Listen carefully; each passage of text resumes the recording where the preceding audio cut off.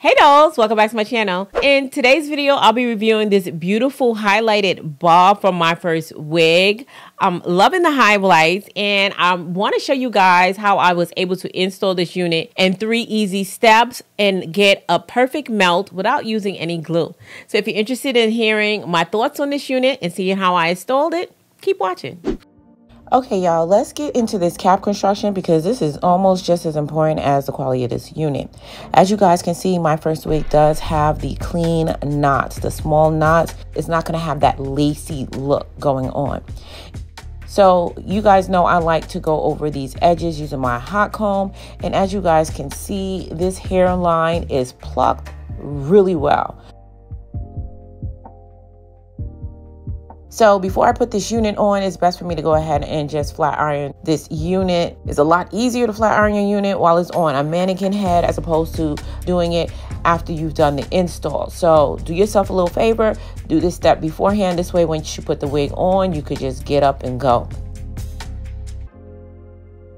Now, this wig did flat iron very easily. As you can see, all it takes is one pass through and it's straightened very well.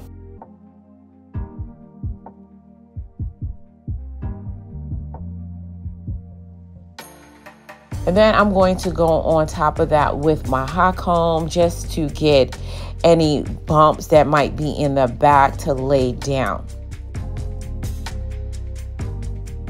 And this is what it looked like when I was done.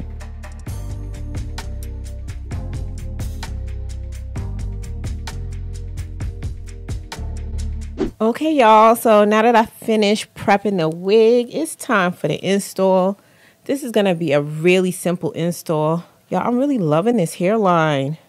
MyFirstWig has really come a long way with plucking their units. That's one of the issues that I used to have with them. Not necessarily an issue, but one of the things that needed improvement for my personal preference is the plucking. I love the way this looks. And this hair feels super soft. I'm going to give y'all a full review at the end. Let's get this unit installed. Okay, I promised you guys a 3-step install, so here it is.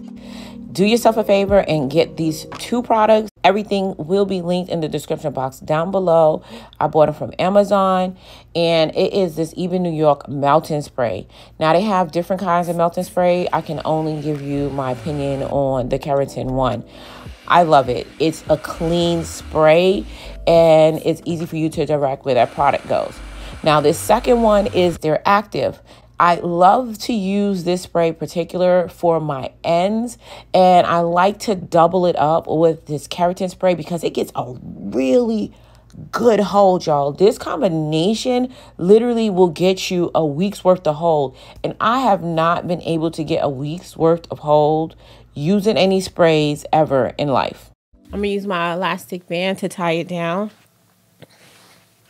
By the way, this is one of my favorite elastic bands. If you guys are fam to the channel, y'all already know, y'all see me use this elastic band a lot. And that's because I just like the way that it is.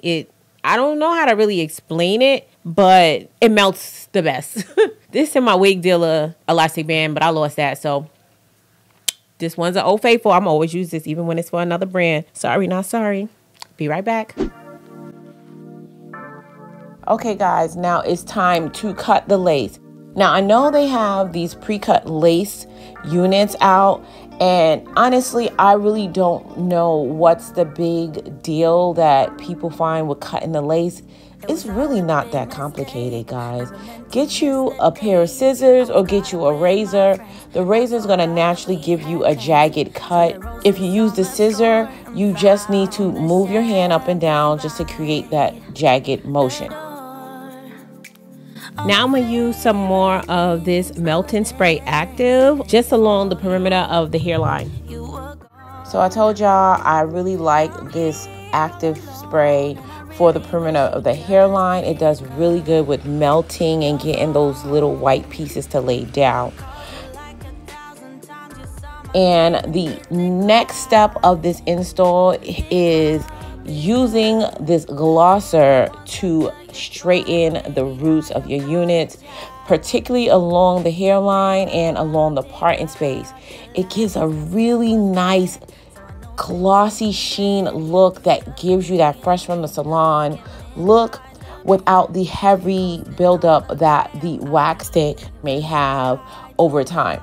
Now, I still do use the wax stick when needed when I have any little flyaways, but using this glosser along the hairline has really gave my installs more of a polished look.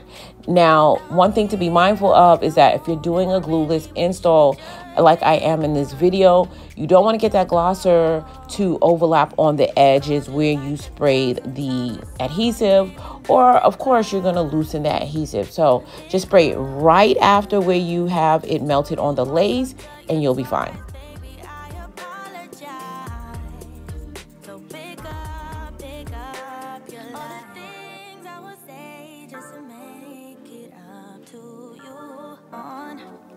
Now I'm here all alone, and I really wish you'd just pick up your phone. So right here, you're going to see me go over the roots using that Ebony New York spray. And that's only because I didn't want that hair to come back up. So if you permanently want it to be flattened, do this step. If not, skip this step.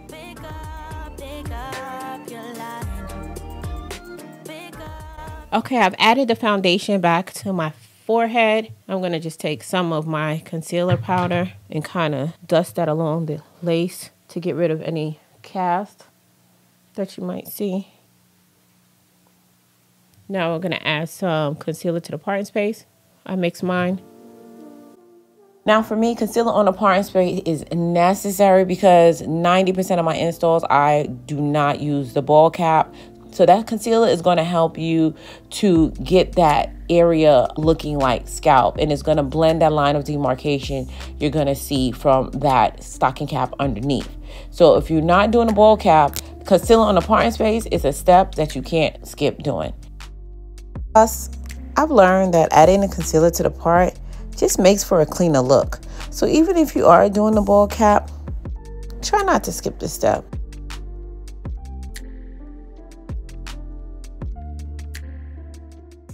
Okay, dolls, so this is the final look. I wasn't really sure on how I wanted to style the front. I didn't know if I wanted to wear it straight or if I wore it in a swoop. I curled in a little swoop. You know, you can play around with it, make it your own. But I really do like this unit. Particularly, I'm loving the highlights on it. It's very subtle but noticeable. Like, it's just a nice amount of highlights to give an extra, you know, je ne sais quoi to your bob. So it's not just the regular black straight bob. This is also MyFirstWig silky texture. I actually really like their silky texture, and I like their yaki as well. This is a bob, so you know it's going to be a very low maintenance unit. And you guys know it's summer, it's springtime, it's bob season. Although in my opinion, all year round is bob season. This is a classic hairstyle you cannot go wrong with. Now, I didn't get any shedding or tangling whatsoever with this unit. Not really sure what the density is, but I'm gonna have everything linked in the description box down below, along with the links to purchase this unit. If there are any coupon codes, I'm gonna be sure and put that across the screen. And before we get out of here, guys, I'm gonna need y'all help naming this beauty. What do you think we should call her? Go ahead and leave your name suggestions in the comment section down below. And I did pick a name for the unit I reviewed in my last video. The new name, as well as the person who submitted the name, will be listed across the screen. So dolls, if you found this video helpful, don't forget to give your girl a thumbs up. And if you're not already part of the Faithful Fam, hit that family button, aka the subscribe button, and join the family. And if you found this video helpful, go ahead and check out this video. You might like it as well. And it's always important, until next time, you guys stay blessed. And if it be God's will, I'll see you in my next video. Take care now.